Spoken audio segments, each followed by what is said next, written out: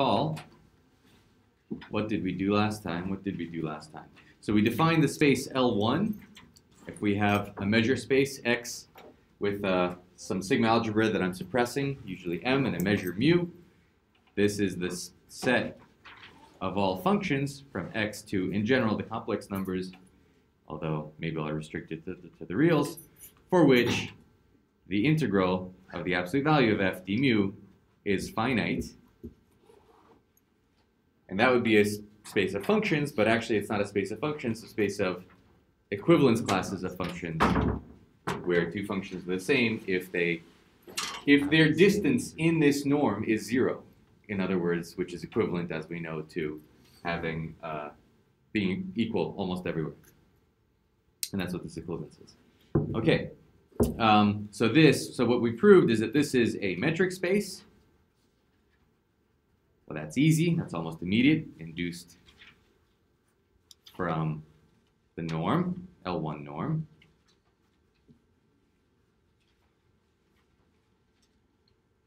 Okay. And what we proved is the theorem of Rees and Fisher, that as a metric space, this is complete. So Cauchy sequences in L1 functions converge to an L1 function. Okay. We also, just reminding you the key theorems, we proved monotone convergence. Monotone convergence theorem. So if the fn's are non-negative and they increase pointwise or almost everywhere to f, then the integrals increase. We proved Fubini. Oh, that's me. Let's not do that. We proved Fubini, which is that the integral of the lim-inf of fn's, again, fn's are non-negative, is at most the lim-inf of the integrals. Sorry, F2. That's what I'm getting next. What I'm getting to next. F2. Thank you. Getting ahead of myself. What we're doing today is Fubini. Thank you.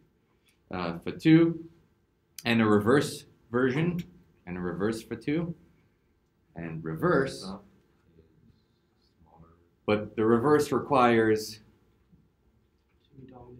to be dominated. Reverse, if the fn's are dominated by some g in L1, then it's true in reverse. So the lim sup of the integrals of the fn's is dominated by the integral of the lim sups.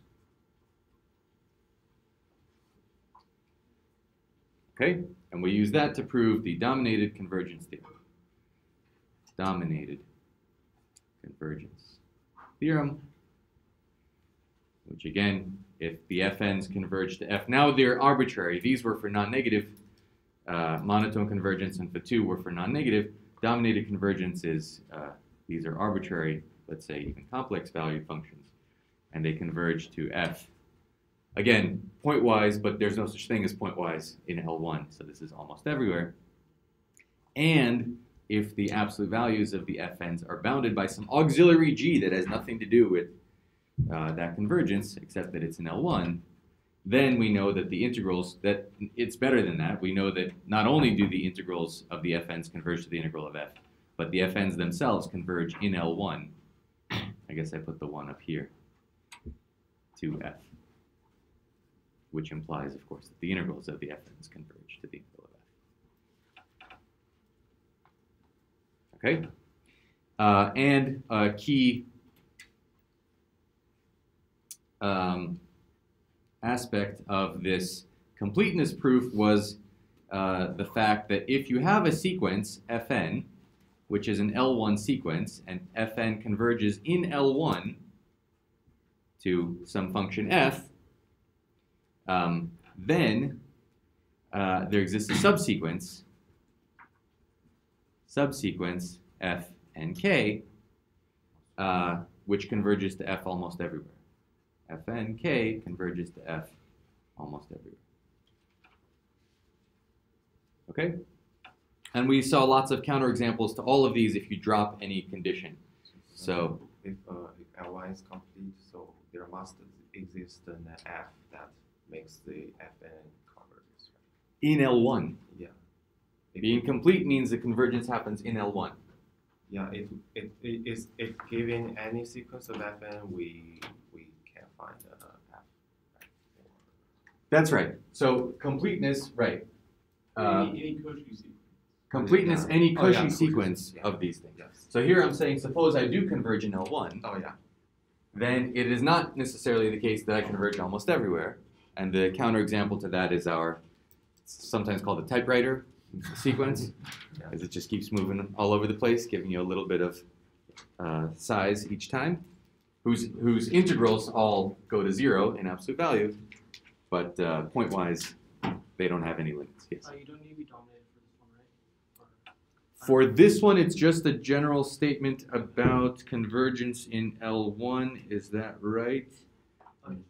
Yes. That's right. That's right. We use the dominated convergence of this to cook up this subsequence. Just so the fact that, so this is just about speeding up the rate.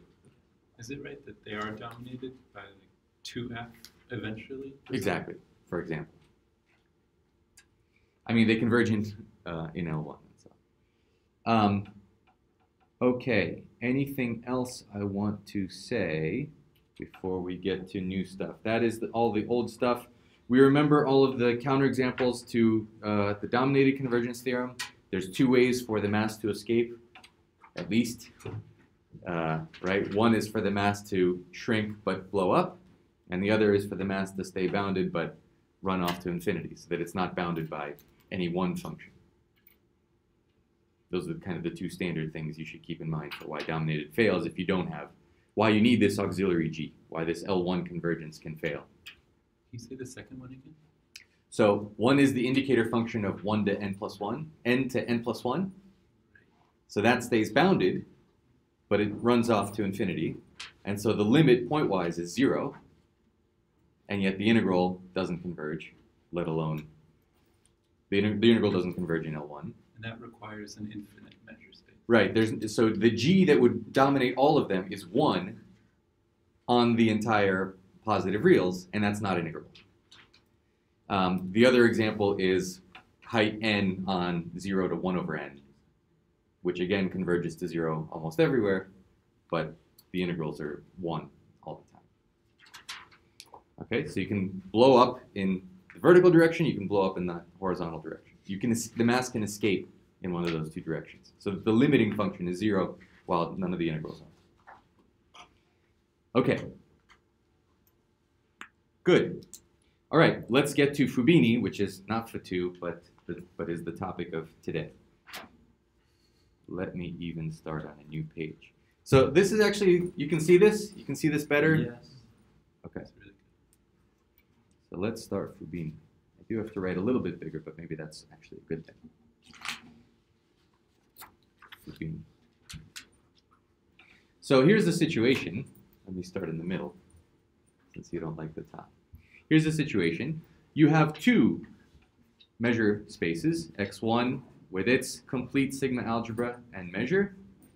I want this to be complete. And you have another one, x2. As in it contains like sets of measure 0. All sets of measure 0 are measurable and have measure 0. Okay? Yeah, there are too many words meaning the same. There are too many uses of the same word for different notions. Yes, this is no Cauchy sequences. There's no metric. It's an unfortunate, anyway. So what we want to understand what is meant by mu1 cross mu2 on x1 cross x2.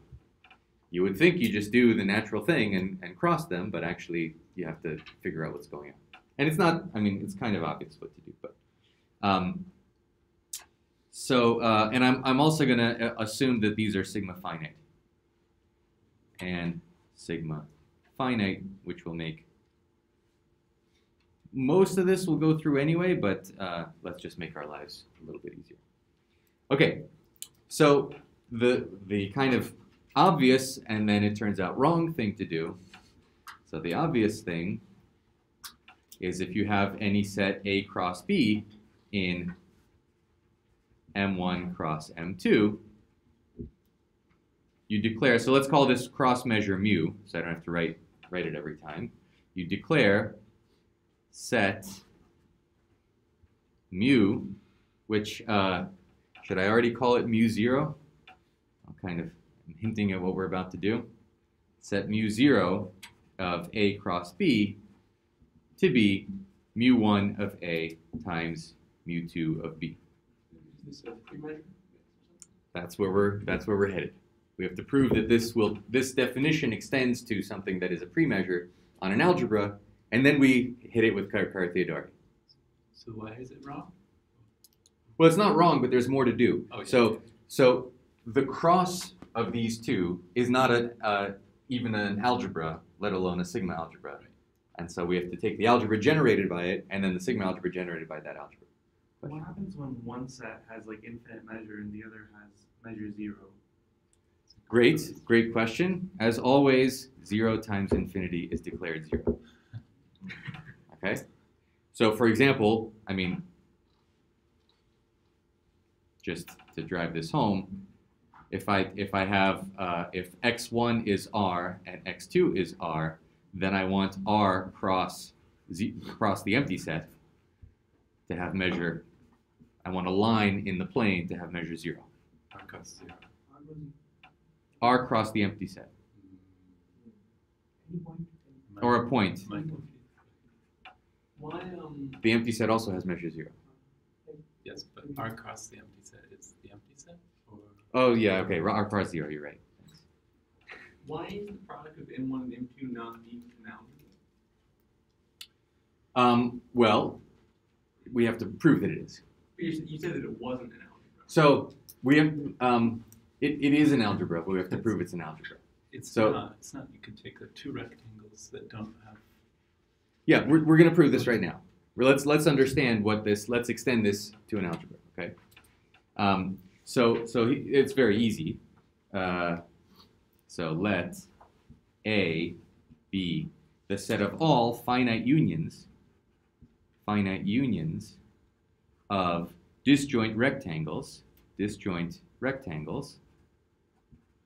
By rectangle, I mean A is just any measurable set. It doesn't look anything like an interval. But A cross B is what we will call a rectangle. A cross B in M1 cross M2. And then, of course, the claim is that A so defined is an algebra. Okay? So what do we have to show? A is closed. So here's the kind of schematic. Here's x1. Here's x2. I have some set A in x1. I have some set B in x2. And here's A cross B. This is A cross B. Okay? So finite unions of disjoint rectangles, that's the set A. Why is the complement of, let's start with just a rectangle, why is the complement of a rectangle a finite union of disjoint rectangles? So look at A cross B complement. I have to recognize it as a finite union of disjoint rectangles, but what is the complement? So I just extend these lines. I hope you can see this. So this part is, what's this part, for example? It's A complement cross B. Does everybody see that? So this is A complement cross B. Disjoint union, how about this part? A cross B complement. And how about these four corners? A complement cross B complement. So that is a finite union of rectangles, and hence is in A. Okay, and how about a How about a union of two such rectangles? So A cross B, let's say A1 cross B1, union, is this how I want to say it? I want to make this a disjoint union, but it's a disjoint union in A2 cross B2. So again, let's draw our picture. Here's X1, here's X2. It's not that A1 and A2 are disjoint. So here's one rectangle, and here's another rectangle. So the A's, this is A1, and this, if you can see it, is A2. That is A2. The A's are not necessarily disjoint, but the rectangles, A1 cross B1 is disjoint from the rectangle A2 cross B2. Okay? So what if we have a union of two such things? So this, by definition, is closed under finite unions. There's nothing to prove about finite unions. We need to understand, is it closed under complements? So what's the complement of this?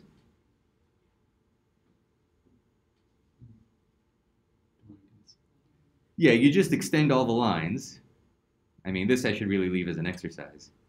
It's an easy exercise. You extend all the lines, and then everything decomposes into things like A1 cross B complement, take away A complement cross B. Okay, so exercise,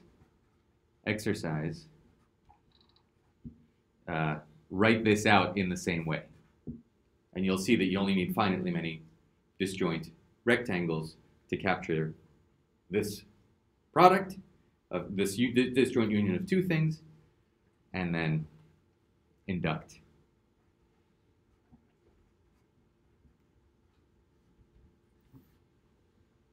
Okay? So that's what I mean by it's not immediately obvious. There's a little bit of something to do, but when you take the set of finite disjoint unions of these rectangles, that does form an algebra. Not the rectangles themselves. Okay. Could we have said take finite intersections of finite unions, and then just did this complement step and not had to talk about? It's equivalent because we'll pick, once we have complements and finite unions, we have finite intersections. Yeah. So finite intersections of finite unions. Yeah. Okay. Great. So it is indeed an algebra. And let's extend the definition. I'll slide this up so we know what A is. Extend mu0 to A by mu0 of an element of A. So an element of A is some disjoint union, finite disjoint union.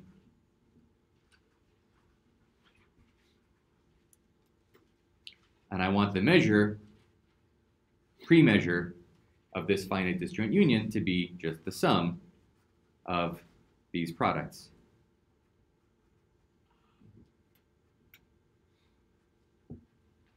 This is why it's useful to have them all written as finite disjoint unions. If I'd said intersections, I don't know what I would have done. Right, it makes this a little more annoying. Yeah. So generic element here is a finite union of rectangles, disjoint union of rectangles. And by this I of course mean, and this, we know what that means. That's mu1 of AJ times mu2 of BJ. And theorem, really a lemma,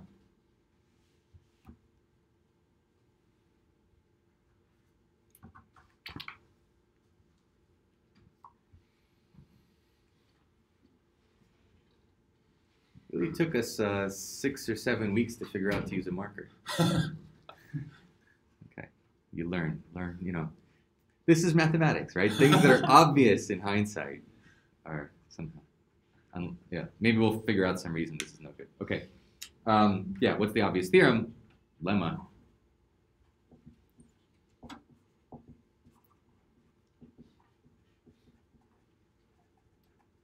We have constructed a pre-measure.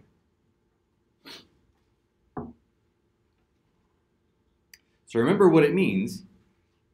What does it mean? Countable subactivity.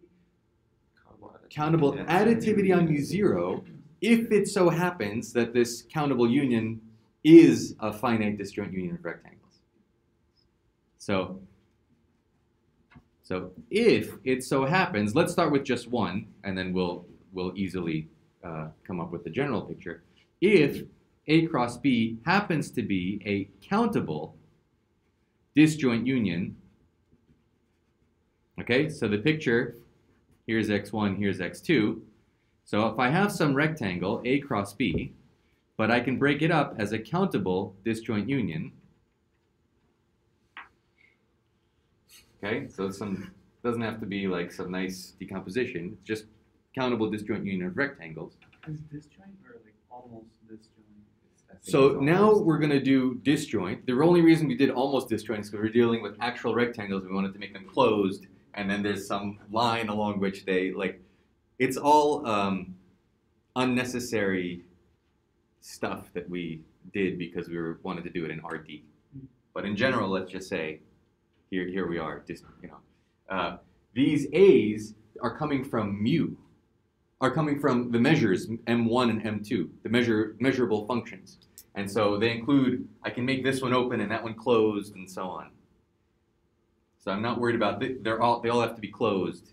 And so there's this line along which they meet. That was an artifact of our approach at the beginning. Okay? But even though they are almost disjoint, this intersection of their boundaries matters. That's the argument we had to follow in the real world, but in the general world we can just say, let's make them exactly disjoint and see what happens. I mean, that's the general definition of a premeasure. So if one of these rectangles can be decomposed, the point is I can't measure mu0 on general sets yet. So I can only measure them on rectangles.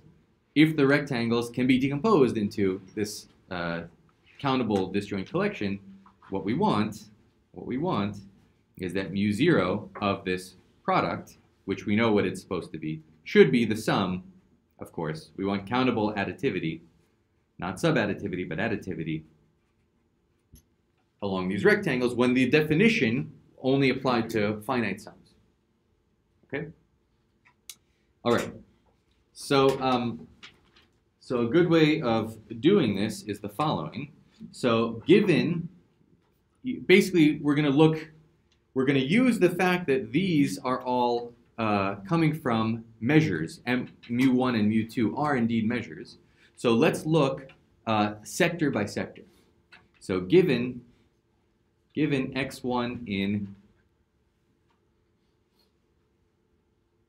let's see, I think I can slide this up all the way up because now we know what to do. I guess that is one of the drawbacks, is that I end up writing a little bit bigger so there's less room for everything to fit on the page. Okay. Given x1 in A, so here's A. So I fix some x1. I want to consider x2 in B such that x1, x2 are in A cross B. Okay? So I look at the set of x2s that are there. Well, all the x2s are there. All the x2s in B are there. But by the disjointedness of these things, for any x2, each such x2, and this is why I really want disjoint and not almost, I don't want to deal with technicalities, lies in exactly one of the BJs. Exactly one BJ. Okay? And so what does that mean? So for every x1, I get it for each x1, I get a decomposition of B as a disjoint union of those BJs for which x1, x2 is in AJ, BJ. And x1 is fixed in this union? Yes, so I'm fixing each one. I'm fixing each x1, and then only some of the BJs will arise. The ones that do will be disjoint, because along that sector they're disjoint. Some won't arise at all, but that gives me a disjoint decomposition of B. And I can do this for every single x1. Okay? Now, each of the bj's are measurable and B is measurable. These are all elements of M2. And mu2 is a measure. So since mu2 is a measure, the measure of B, the measure with respect to mu2 of B, is exactly the sum over all of these guys of measure with respect to mu2 of the bj's, with the condition. So here's the condition. Let's sum over all the entire collection, but I only want to use the ones for which x1 is in the appropriate aj. So we have lots of different aj's corresponding to the bj's, whatever rectangles, whatever j is the rectangle. So whenever I need the jth rectangle, I need it because x1 is in aj. I'm taking a strip, yeah. So all I'm trying to justify is x is the indicator function of aj of x1. So this is a 0 or a 1, depending on if aj bj contains x1, x2. Does that make sense? So every time the jth rectangle is involved, it's involved because x1 is in aj at the same time as I'm measuring bj. So that's like the analog of this condition. Okay? And this is true, well, there's one more condition. This is true, this was all assuming x1 is in A. But of course, if x1's not in A, then these are all 0 anyway. So I can put here an indicator function of x1 being in A. Okay? If x1 is in A, then this is just the measure of B2, being this entire sum. If x1 isn't in A, then this side is 0, and all of these are 0, because all of the aj's have to add up to A. This is the key identity. Okay? Now, what can we do? Integrate. Let's integrate both sides of this with respect to mu1 as a function of x. So if we integrate, now I wish I had more room. It's okay, I'll rewrite it. If we integrate over x1, the characteristic function of a x1 times the measure of b, d mu1, of x1, might need another Sharpie, is equal to, now, am I allowed to move the sum inside the integral? Why? Non-negative. They're non-negative, and we had this, basically the monotone convergence theorem says if you have non-negative things, or a corollary of the monotone convergence theorem was that if we have non-negative things that we're adding up, then we can interchange the integrals in the sum.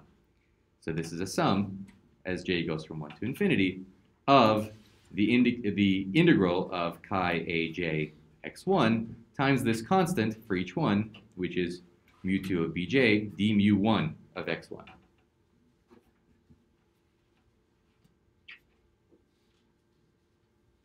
Okay, so I integrated both sides, and then I flipped. This is basically because of the monotone convergence theorem corollary.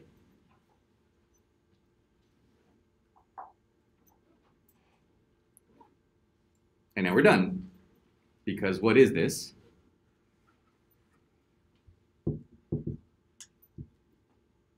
Is it delta ij for aj and bj, right?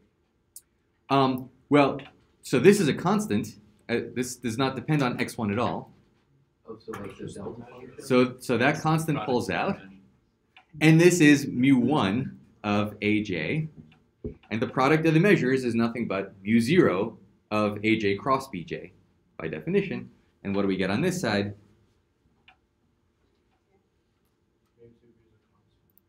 Mu2 of b is a constant, and the integral comes out to mu1 of a is equal to the sum over j, and these are mu0s.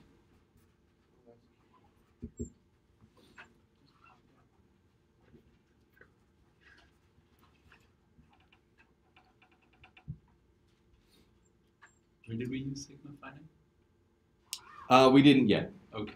We're going to use that soon. Okay.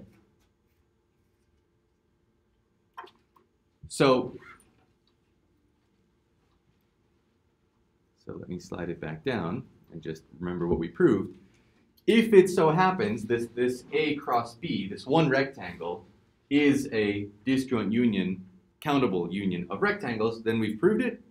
We need to know that this is true along all finite unions of disjoint rectangles. But of course, mu0 by definition survives finite unions.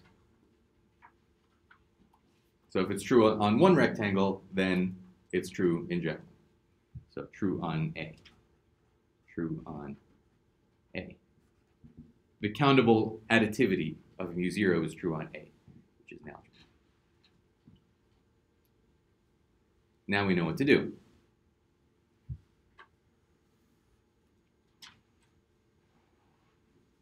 What do we do?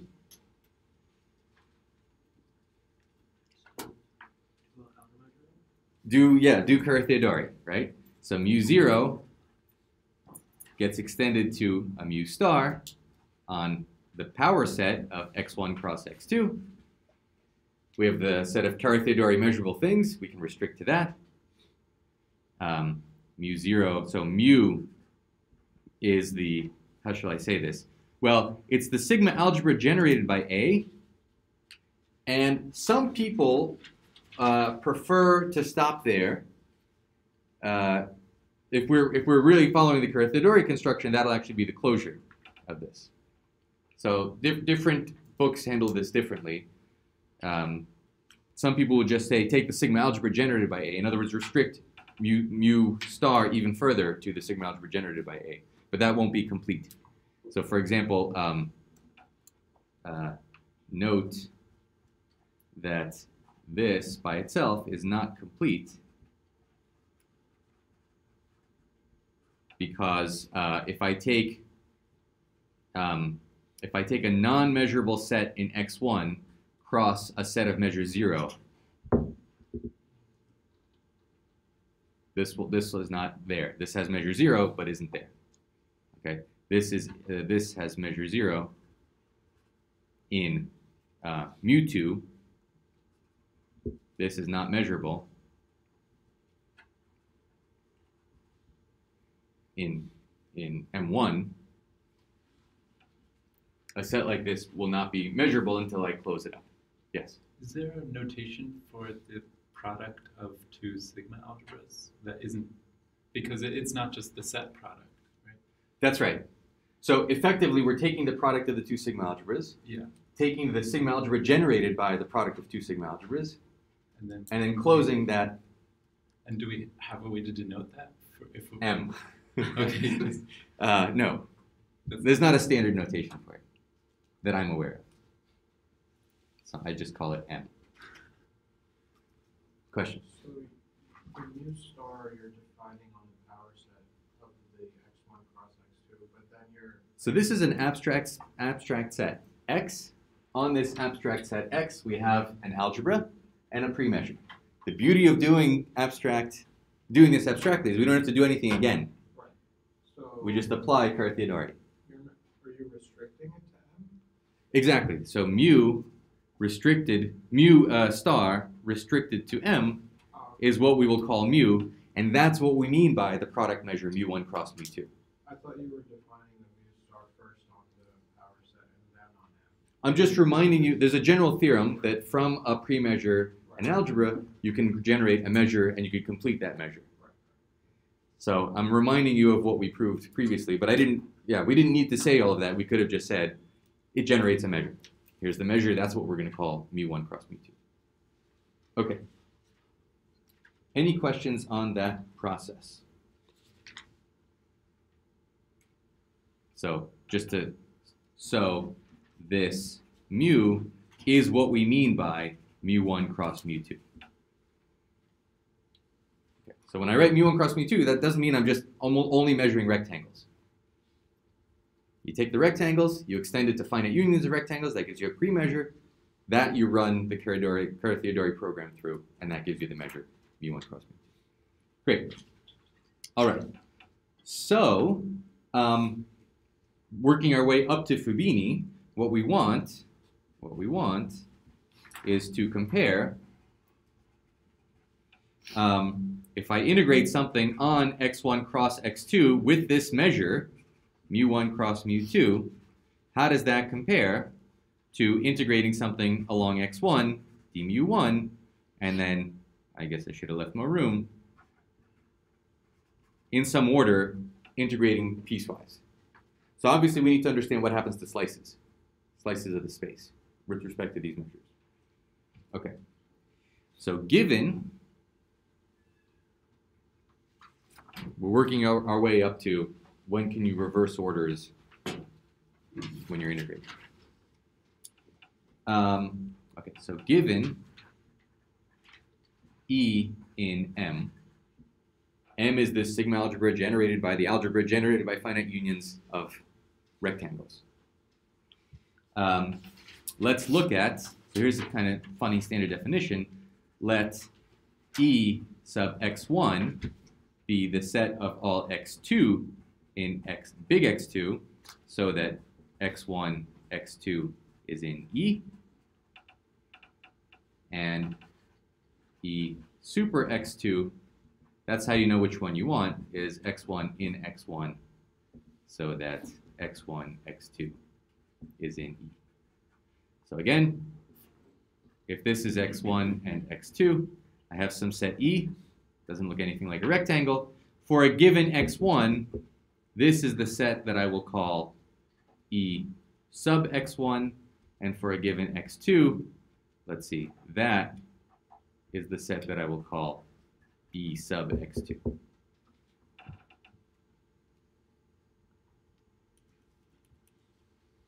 Again, there's no reason for these to be measurable. And in fact, in general, they won't be measurable. As we just said, because we completed it, we can have a measure 0 set in x1 cross a non-measurable set in x2. That can't happen very often. Okay? So here's the proposition. That's a lowercase x1. These are lowercase And the x's.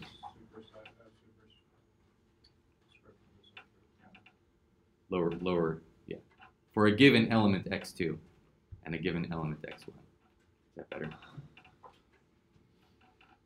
So it certainly is not the case, as I just said, that in general these will not be measurable. So in general,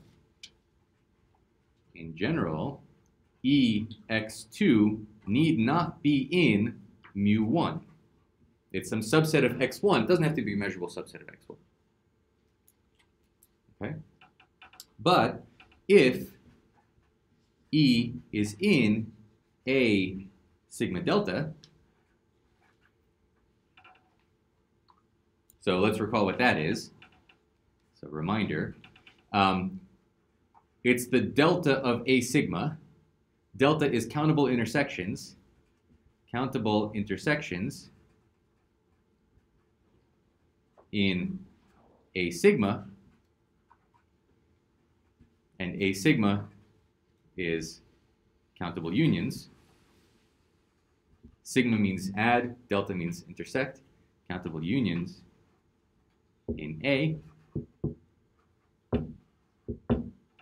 So if E is of this special form, then, in fact, then for all x2, the set Ex2 is indeed mu1 measurable.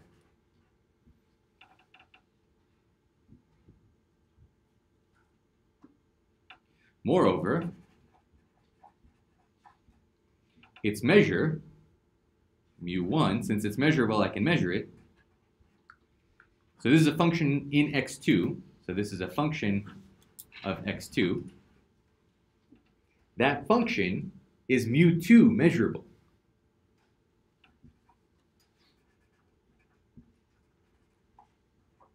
It's a function to 0, 1. It's a simple function. And the pre-image takes only measurable values in M2. And moreover, this is maybe, okay, so 3 things. 1 is this, 2 is this, and 3. And if I integrate this function, how do I want to say this? Yeah, let's just say it like that. If I integrate this function over x2,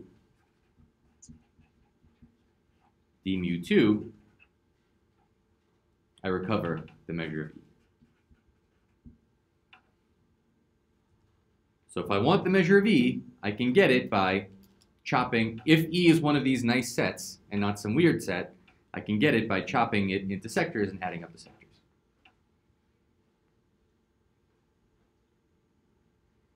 Can you say again what the A sigma data? Yes. So first, let's talk about A sigma. Oh, why can't you see that?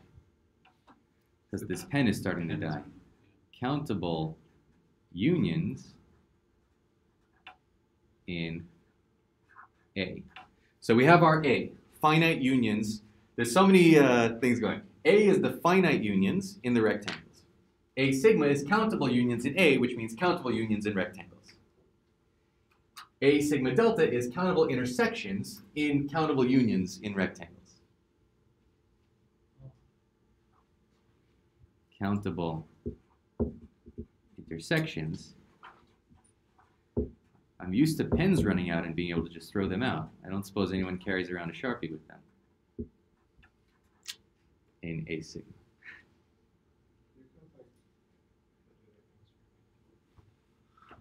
If you like attach it to like a string and Okay. Like I said, all problems that seem solved get new problems. More money, more problems. Okay, proposition. Proof. Let's slide this up. So the first thing I have to argue is that when you take one of these slices, you get something that's measurable.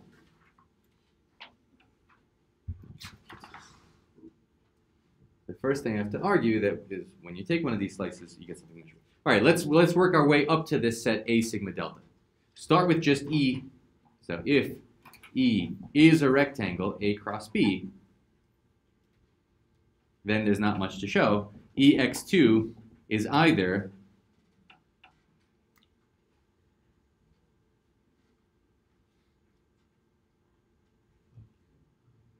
A or M. is either A or the empty set. So it's A if X2 is in B and the empty set otherwise, right?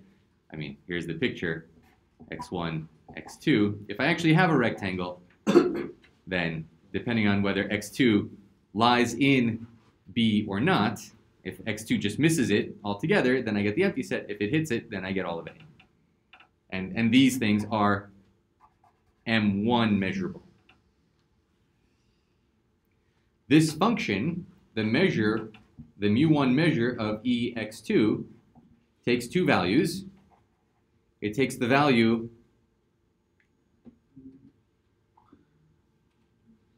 0 or measure of A, and it takes those values if so. So in other words, this is the measure of A. That thing really worked, huh? Times the indicator function of B of X2. And that's a simple function. So this is obviously mu2 measurable.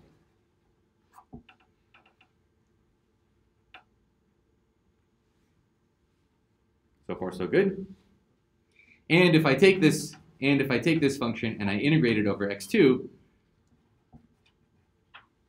this is mu1, of course, mu1 of a.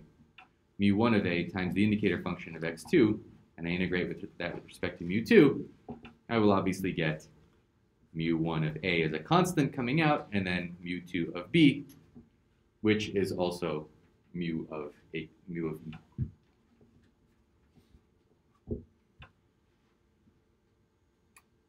So for rectangles, it's obvious. Once you parse what all the words mean. Okay. Let's look at A sigma.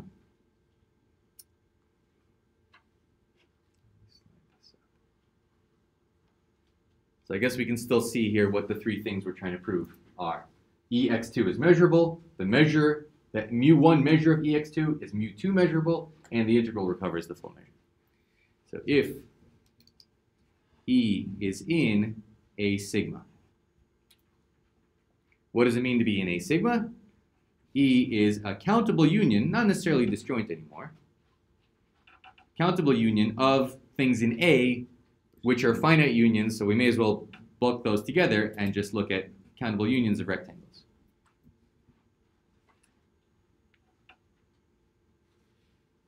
Okay?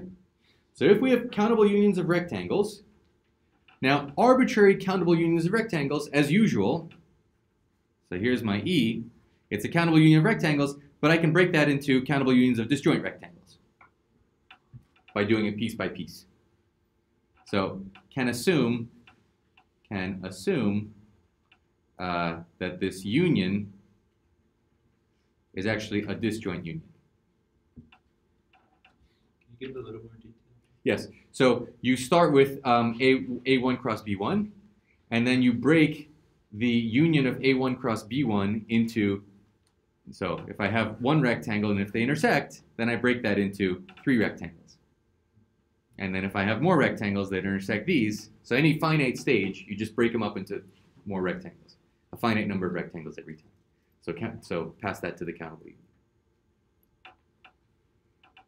So now I just want to take all the disjoint components and assume that this is a disjoint union. Okay, once we have that, so for each x2, what is Ex2? Again, I have a fixed x2. It's just like before. It's some number of, it's some, see now it's like bleeding or something. Can you still read it? It worked. Yeah, Looks it good. Okay. It worked so well that it's bleeding. Well, then it got thin and then it's, yeah. You hit it too hard. It went too hard. Okay. This is a disjoint union of Ej x2s. Well, that's just obvious, right? Yeah. Ej is Bj. Each of these is Ej.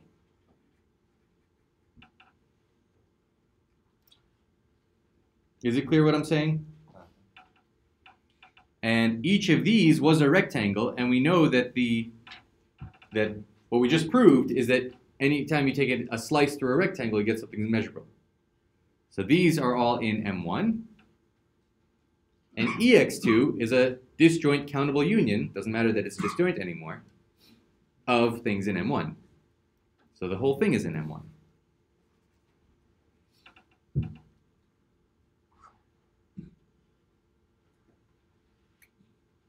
Okay? It's in M1, that means I can measure it. That means I can measure it. And the mu1 measure of Ex2, since mu1 is a measure, it works well with countable disjoint unions. That's the sum of mu1 of the Ej of x2.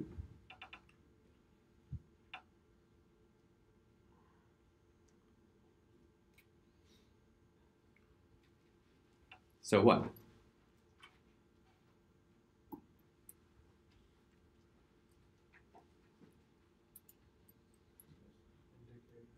Each of these is a mu1, each of these is a function of x2, which is x2 measurable, and we have an infinite sum of them, which is the limit, of course, as the limit, it's the limit as some capital N goes to infinity of the finite sums. The finite sums of mu1 measurable functions are mu1 measurable. Sorry, mu2 measurable. These are functions in x2. So let me write this out. Let me write this out. It's not a tricky argument, but it's worth writing out. So each mu1 of Ej x2, each Ej is itself a rectangle. So this is mu2 measurable. So their partial sums are, so each sum as j goes from 1 to capital N is and the infinite sum is the limit. And sum up to infinity is the limit as n goes to infinity. And limits of measurable functions are measurable. So is mu2 measurable? And that limit is this function, but this function is this function because mu1. So we're constantly playing the measurability and countable additivity and so on of mu1 and mu2 against each other. Okay? So this sum is true because mu1 is measurable. Each of these functions for each rectangle is measurable, and we have this increasing countable sum of them, which is some limit, and limits of measurable functions are measurable, and each of these was mu2 measurable. So far, so good? You really have to build it up in this way. What page is this? 5. Okay, so now we know that mu1 of this thing is mu measurable. There are 3 things we needed to show. One is that Ex is in mu1, so we can measure it. That, as a function of x2, is mu2 measurable. And the third thing to show, is what happens if we integrate over x2 of mu1 of Ex2 d mu2. So it is a mu2 measurable function, so I can integrate it against mu2. Now each mu1 is equal to this sum. If only I had some theorem that lets me reverse sums and integrals. Monotone convergence theorem tells me this is equal to the sum, as j goes from 1 to infinity, of mu1, these integrals over x2, mu1 of ej x2 d mu2. And we already proved that for rectangles, this is equal to mu of ej. And the sum of mu's of the ej's, if the ej's are disjoint unions of a set E, since mu is a measure, this is equal to mu of E. And what we wanted to know is that when we do this integral, we get mu of E.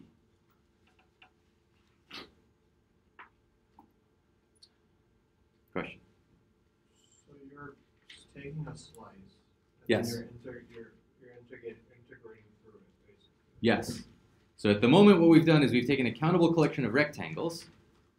So that'll be our big E.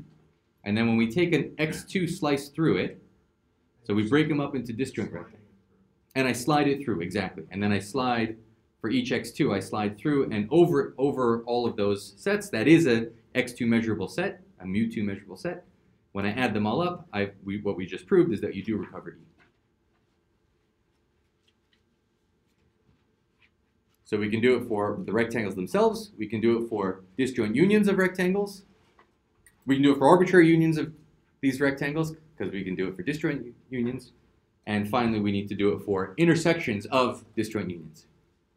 But that's kind of the easiest part. Okay, so let's do it.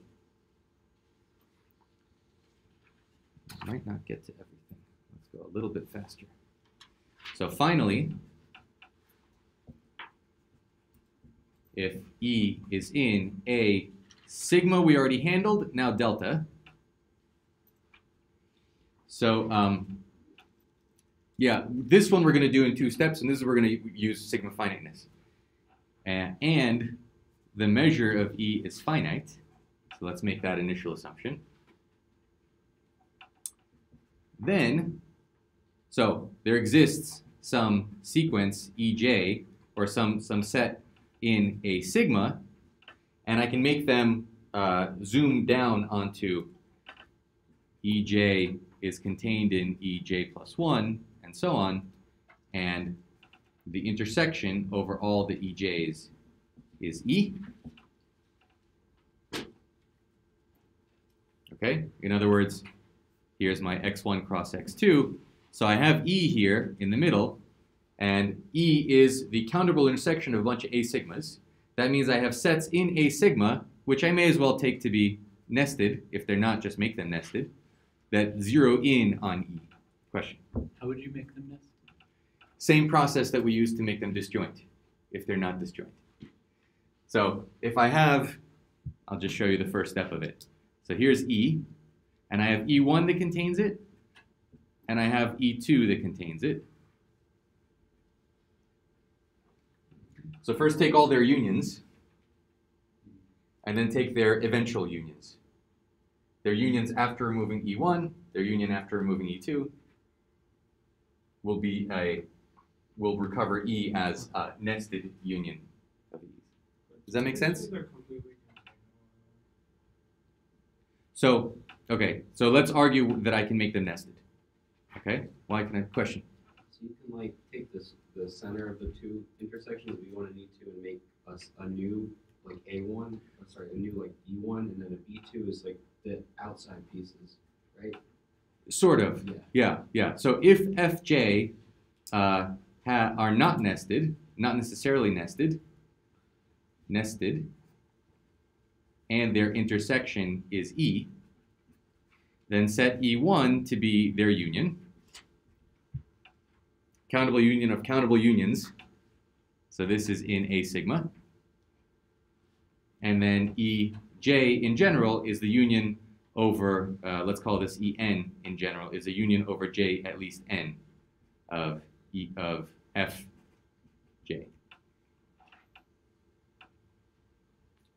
that EN? Is that EN? That's an En. En, yes. Okay? So I'm just saying, forget E1. You didn't need all of E1 because all of these guys didn't have intersection E anyway. And then zoom all the way down. Maybe I want to take this intersected with E or something. So can I say E1 equals the union of Fj? Yes, E1 is as J goes from 1 to infinity. In other words, take the union over all of them. What we're worried about is that that E2 isn't contained in E1. So let's say we had F1 that wasn't contained in F2. So take all of their union. I'm just making a limit of these sets. Right, but you're saying there exists EJ, so can't you just construct it so that that's the case? That's exactly what I'm saying. Yeah. If there existed FJs whose intersection was E, but they weren't nested, here's how you make ones that are nested. They're obviously nested because they're all constructed.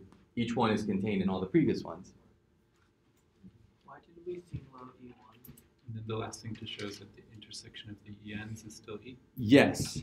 The last thing to show is that the intersection of all the ENs is still E, and that is The intersection of all the ENs is just the intersection of all the F's.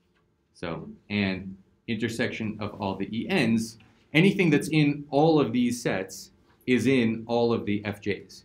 No, only it's in infinitely many FJs, not necessarily all of the FJs. Right. So did I not do this correctly? This is a simple.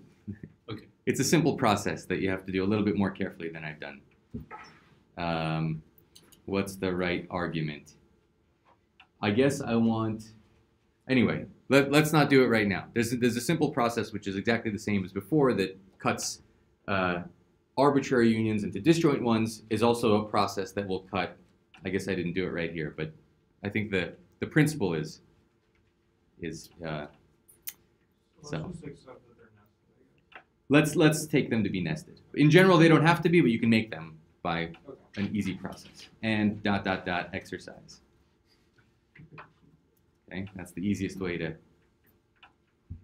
not spend time on something. Okay, so so this isn't the right construction. Fix this. Okay, so let's say they're nested. So now we have these EJs. They're nested. They're zooming in on E, and each of them is a countable union of things. That means E is in A sigma delta. So let Fj of x2 be mu1 of Ej of x2. So I'm taking each of these slices. So here's some x2. I take some slice, and for each j, I see how much of that slice was inside Ej.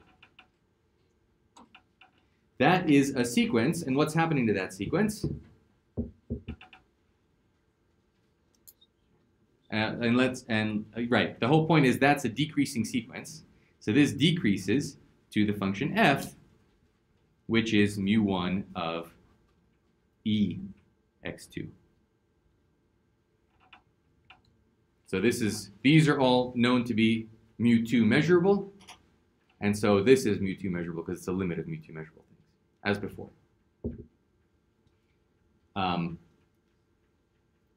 Right. As before. Okay? I guess I could have first said, before I'm allowed to write mu1 of this, I need to know that this is measurable. But because E is the intersection of the EJs, the cross-section is also the intersection of the cross-sections. And so the E JX2's intersection is EX2. And why do they decrease to F? Oh, because the EJs decrease. The EJs are nested down. Okay, thank you. And I should have said, we assumed here that the measure of E is finite.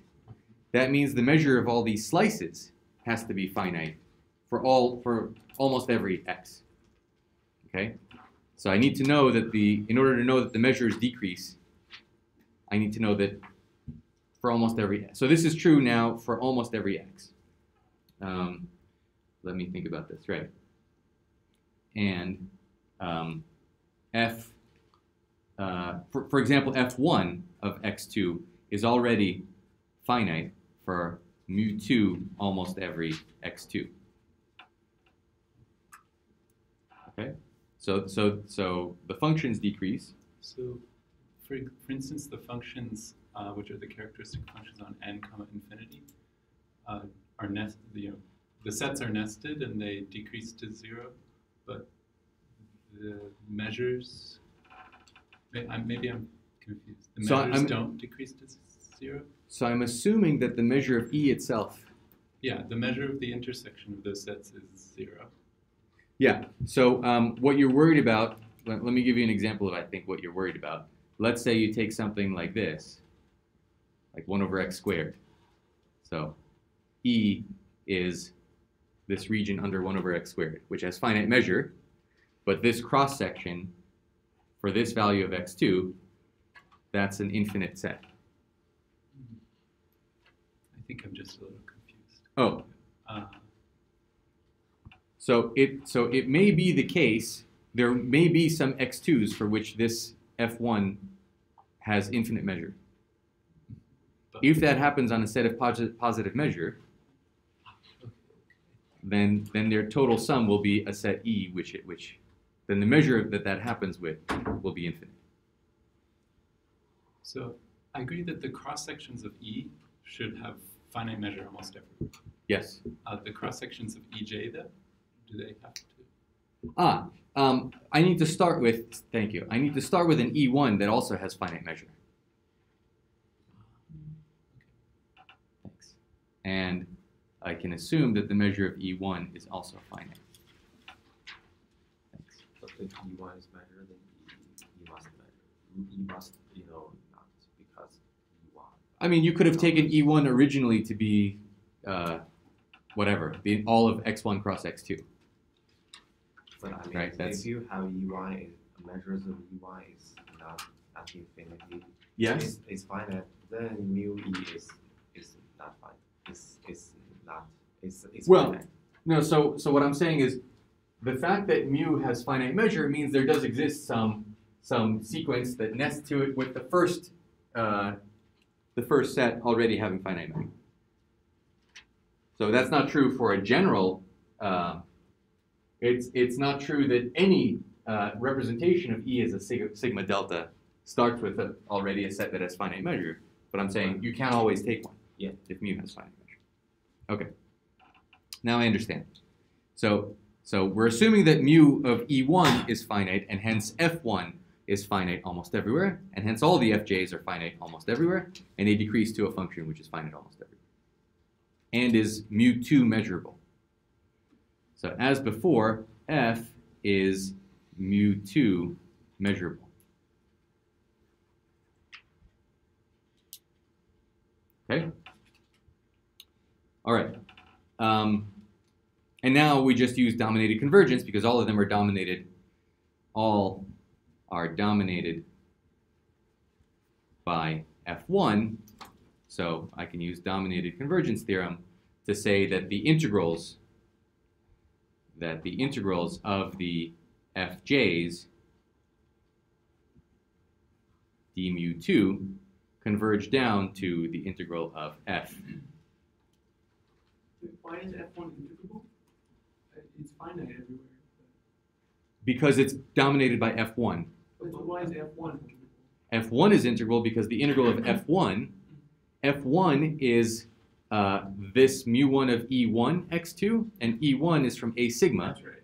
And so we showed that its integral is the measure of E1, and the measure of E1 is finite. Should I write all of that? Maybe. Maybe. Okay. Okay.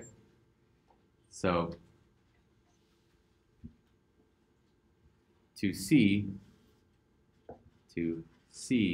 that F1 is integrable with respect to mu 2,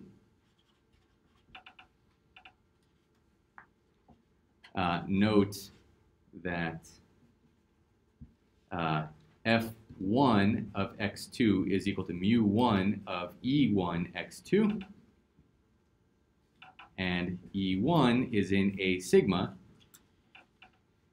So the integral of F1 d mu 2 is mu of E1.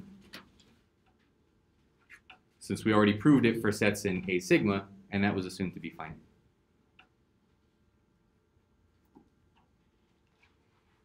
Good? Okay. So now I can apply dominated convergence.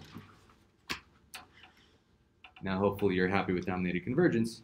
And what are these integrals? So each of these integrals is the measure of Ej, and that converges down to this thing, which the measures of nested sets, as long as the first one is finite, converge down to the measure of the set itself.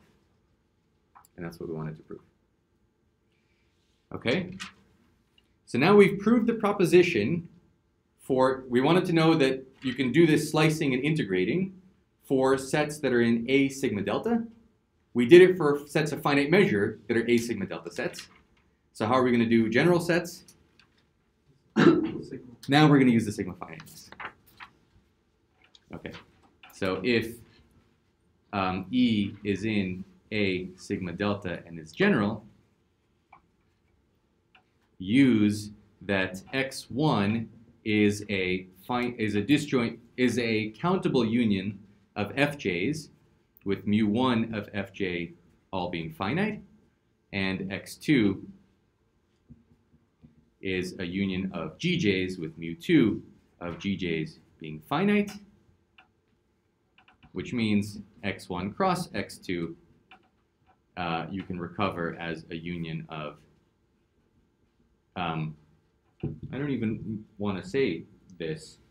All I want to do is say, I don't need this fact, because this fact we can argue about, but all I want to say is that mu1 of your E, how do I want to say this? Whatever your E set is, if you intersect it with Fj cross Gj,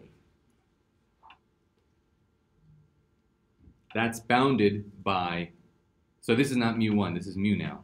Mu of this thing is, oh, and these Fj's and Gj's are in, so Fj cross Gj is in A.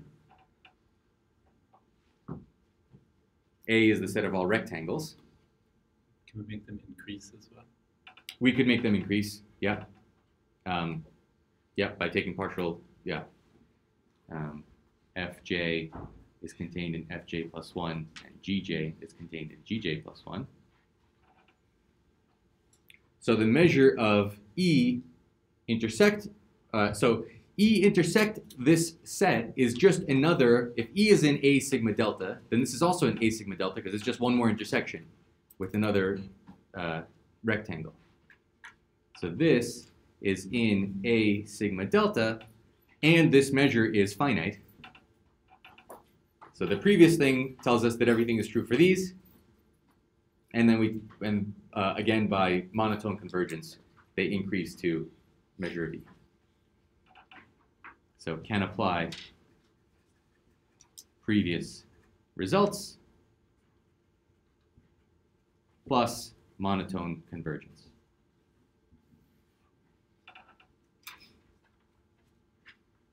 So one more time, since that was many pages ago, what is it that we've proved?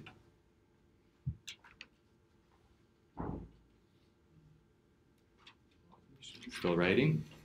Should it be fj times ck? I think subscript should be. No, I want to take them, I don't want some arbitrary, I just want to take the jth one and the jth one.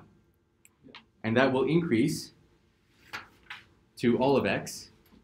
So in general, I could take fj cross gk, but once I've made them increasing, I may as well just take, Awesome. I may as well just take the jth one and the jth one together. And just, I didn't see that. yeah.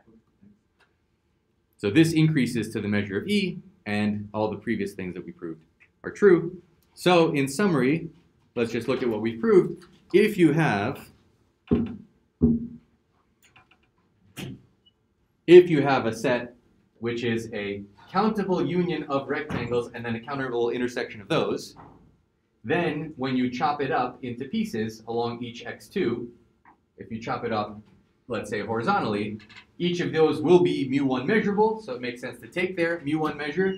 Their mu1 measure is a function of x2 is mu2 measurable, and when you take the mu2 integral of that function of x2, you recover the measure of E.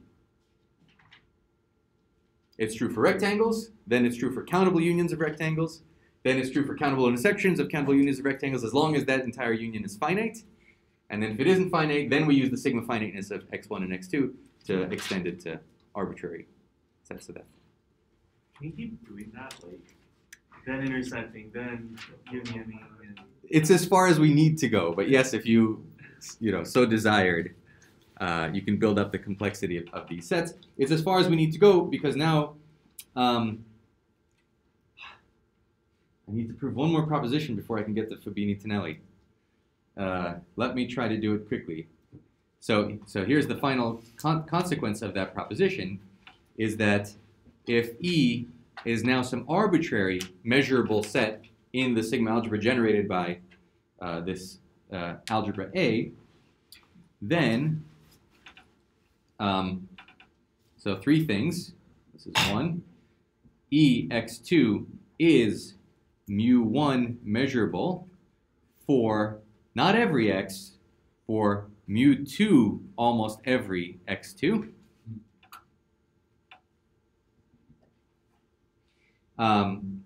We're just extending all of the previous things to mu2 almost every x2 instead of every x2. So once you've done A sigma delta, don't bother doing any more, because now you'll do the general one with almost every instead of every. So the only difference, I'm going to write the same things. Mu1 of E x2 is m2 measurable as a function of x2 measurable for almost every x2. And part 3 is that you recover the, now I don't need mu almost every because that washes out in the integral. The mu2 is measured. then in particular, like this didn't depend on which order you chose mu1 and mu2, right? So you Exactly. Well, just that's need to- Fubini-Tonelli. That's what we're going to do in the next -2 minutes. Okay, so we're almost there. What's the proof? The proof is that if you have one of these measurable sets that's constructed out of an algebra, if you recall that there exists an f in A sigma delta such that the measure of f take away E is 0. So you can, by the construction of exterior measure, what you did is take countable unions, and that countable union can be made less than epsilon.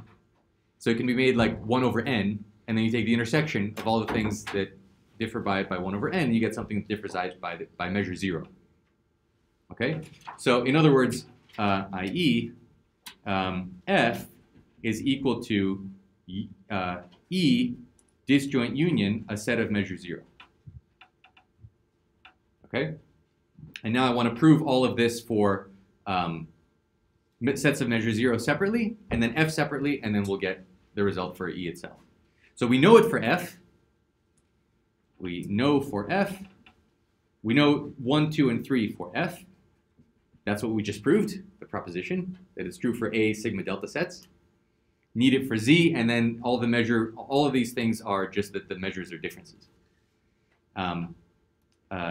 Should I just make it an exercise, or is it kind of clear? For Z, which has measure 0, this is Z. Z has measure 0. For Z, well, again, in general, there exists an A sigma delta set such that Z is contained in G and the measure of G is 0 because it matches the measure of Z. And Zx2 is contained in Gx2 because Z is contained in G. And all of those things have, so this has, but the mu1 measure of G2 is 0, which implies Z2 is measurable, is mu1 measurable.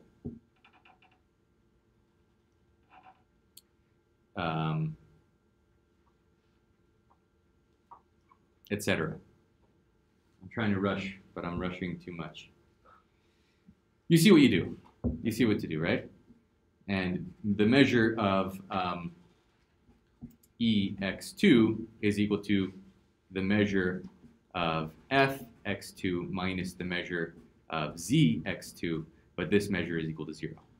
So is it important at this step that mu1 is a complete measure? Yes. Yeah. Yes, absolutely. We're using the completeness of mu1. Absolutely. Okay? And then use the previous proposition on F.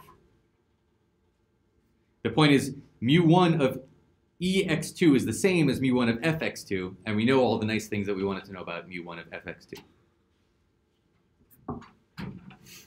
Let me state it, and then I gotta let you go. I'll state Fubini-Tonelli, and we'll prove it next time. So theorem, Fubini-Tonelli, fundamental theorem.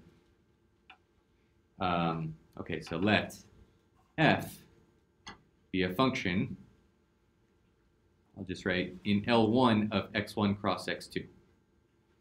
So it's integrable with respect to the product measure mu1 cross mu2, which is what we've been talking about all day. Then, for mu2, almost every x2, the slice fx2 of x1, which is just f of x1 and x2. So I'm just saying slice f along x2. So this is a function of x1. Is integrable on x1 with respect to mu1, and measurable, of course. 2 is that the integral over x1 of f of x1 x2 d mu1 of x1 is mu2 integrable as a function on mu2. And part 3 is that if you do this integral over x2 of this function, x1 f of x1 x2 d mu1, you take that integral with respect to d mu2, you'll get the same thing that you would have gotten if you had taken the original function f and integrated it with respect to d mu1 cross mu2. That's Fubini-Tonelli. The proof is, again, just a couple of applications of what it means to be a function. You start with a characteristic function of a set. That's exactly what we've proved previously. Characteristic functions of measurable sets, this is true. And then you build up from there to arbitrary sets by taking sums and then limits and so on. We'll do that. We'll do the proof next time. Everything that you've seen already. Okay.